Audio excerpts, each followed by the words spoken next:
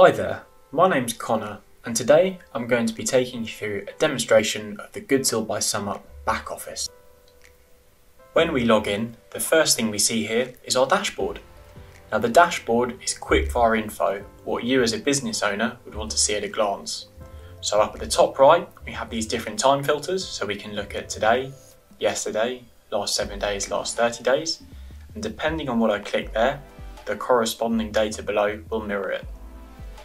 Here we can see along the top, we've got the key stats, we've got the sales graph, top 10 sellers, sales breakdown, payment breakdown, and so on. All of this data is available in much more depth in the specific reports, but like I said, this is a nice quick overview, something you'd want to see quickly.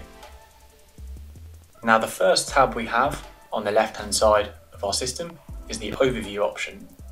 So if I click on that there, this is where we have all of our overview reporting options. Everything from an overview dashboard, where we can see all of our locations combined onto one system with the key stats. We can see our sales reports, product report, sales by staff, and so on. This shows that Goodtill's got a great level of multi-site functionality. Now these reports in here are all global. Should we want to ever see specific reporting per location, all I need to do is scroll down to the bottom left, click change outlet, and flick between whichever outlet I want to view. Next up, we're going to be looking up at the top left in our product section. So I'm going to quickly show you how we can add products into the system, which is an absolute breeze. So if I tap into my product list, this is where I can see every single item that's either already created in the system or I can add the new ones. I can search using these filters up at the top to find items nice and quickly should I need to. Now if I click up at the top right where we have add new products, this fires open all of the potential information that I could be inputting against a new item. So everything from a product name, category, brand, supplier, display names, barcodes, should you want to use the system for retail, tags, course management. If you want to upload images into the system or color coordinate, the choice is completely yours. We can input the cost price, the selling price, the VAT, which helps work out our markup and everything like that. We can do eat-in and takeaway on the Goodtill as well. So should you want to have those different or varying levels of VAT, absolutely no worries at all. It's all automated, it makes it nice and quick through the point of sale. Good eats, so should you want to have different prices via our online ordering system, which I'll cover in another video, you can slightly differentiate there. Any variations, stock management, so if you can input your current stock, ideal stock, set up low stock alerts, also delivery reorder alerts if you would find them useful. Ingredient reporting as well, so should you ever want to track things by the milliliter, the gram, etc, we've got a great facility for it. And then the final thing down at the bottom is the printing, so you can dictate exactly what items print where, all very easily through here. But once I'm happy, I can then submit that, and that will be a product on the system that I can start selling. Next up, we have our product inventory. So within my products tab, if I look down towards the bottom, I've got my product inventory. I click on that, and this fires open the area where I'm able to view all of my stock in the system. So I've got all these different filters up at the top. So like with the products list, should I want to find something specifically, I absolutely can do. I've got these different little toggles that I can switch on or off depending on what information I want to see. Just below that, I get an overview of the store stock value versus the store retail value, which is quite nice just for your information. I then have my entire product list. Now if I want to see what I'm holding least or most of, I just need to click on store level once or twice, and that pops up, and I can see the corresponding information across from that. Now if I'm not using the Goodtill Advanced Stock app, I can very quickly add stock through this add stock column in here. So if I've ordered more of something, I can type the number I've ordered, press enter, and that will update the stock across the entire system. Next up is our sales tab. So on the left hand side, if I click on sales, this is going to fire open with the entire transaction history of whatever time period I'm reporting on. Now below, we can see all the different types of sales that have gone through the system. So anything that's been completed, transferred from tables, parked. It will show voids as well. So absolutely everything is tracked into this area. If I click on one of these sales, it pops up with some details on the sale itself. If it was an assigned customer, I can see that up at the top. I can see who opened the table, I can see the covers, receipt numbers, what's been ordered. If I need to void it, if I need to resend any email receipts, absolutely fine to do so. And right down at the bottom, we have the payment history as well. This sale here is cash, but if we did have an integrated card reader solution, it will show you what type of card reader that was used and the last 4 digits of the customer's card. So should I need to go back for things like refunds, matching up transactions, nice and easy for me to do so. Next up, we have our customers tab. So if I click into that now, we have a little drop down and we can see we have customer list, customer groups, account customers and import customers as well. If I click on the first one here, I'm going to be able to see every single customer that I have previously saved into our system, along with the emails, the mobile, their orders, last order date and so on. I can also search for a customer specifically. So if I search for my name here and type myself in, I can click into my account and I can see my details along the top. I can track things like membership numbers and so on. Prepayments, so if I do want to take deposits, I can do. Loyalty details, so things like what I've been earning or redeeming. I can adjust points as well manually through the back office. And down at the bottom, I can also see the full sales history of that particular customer. I can click into a sale and see exactly what was purchased, the time, the order type, everything like that.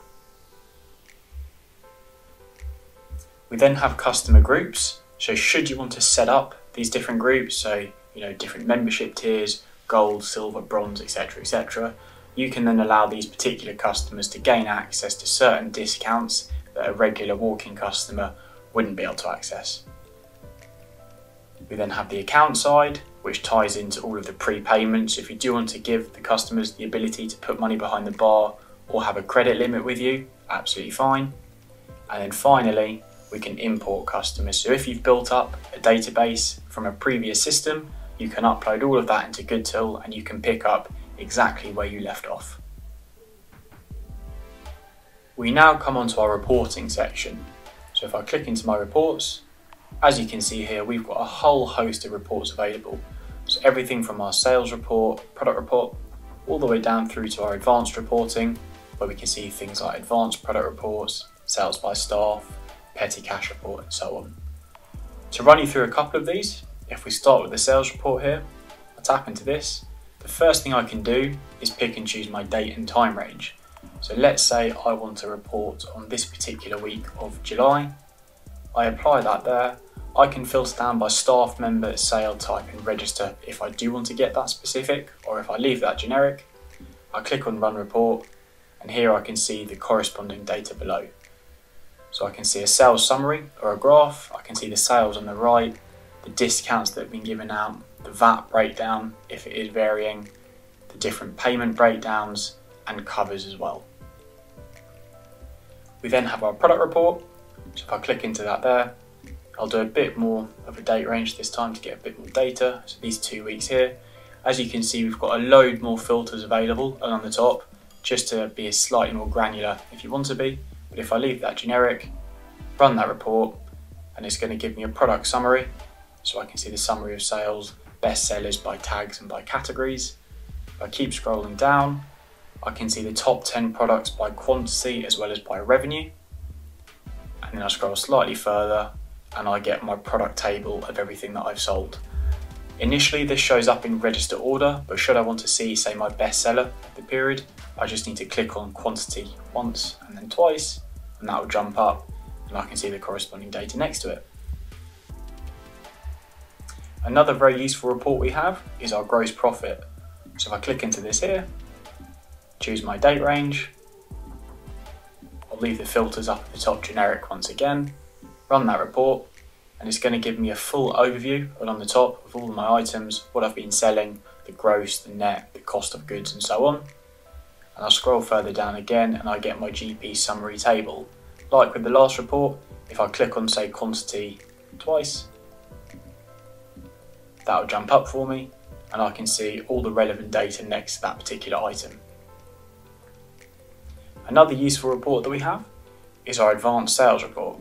If I click into this here, I'll get some data again. I'll actually get 2 months this time. I'm going to leave the report type here as hourly, run that report, and I'm going to be able to see across that entire reported period how many on average sales I'm making per hour of the day, the VAT sales, net sales, everything like that.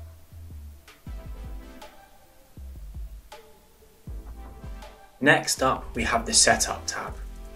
So if I close these reports and I'll click into Setup, we have a range of options in here, ranging from the selling layouts, which we can fully tweak, the table layouts, receipt templates, email receipt templates, note buttons, discount buttons, and so on. Next up, we have our Users tab. So if I close down our Setup and click into Users, I can then click into my staff. So in here, I can see all of the staff that I have active in the system. I can see their name, their passcode, what outlet they're assigned to, as well as if they're a manager or not. Now, if I click up at the top right, I can then edit the details up along the top. I can make this person a manager, where they have access to absolutely everything in the system, or I can very much cherry pick what they can or cannot do below.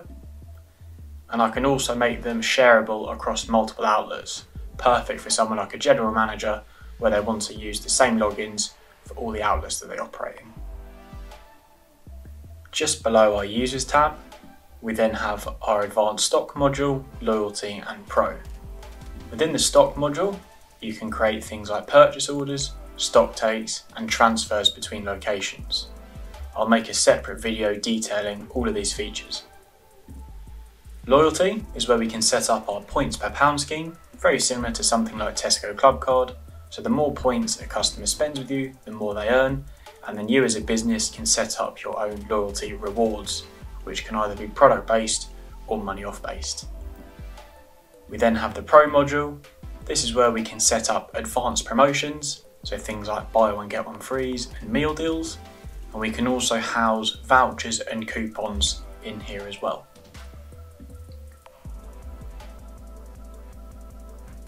Thank you very much for listening to our Good Till by SumUp back office demonstration. Should you have any more questions or queries, please don't hesitate to reach out to our sales team.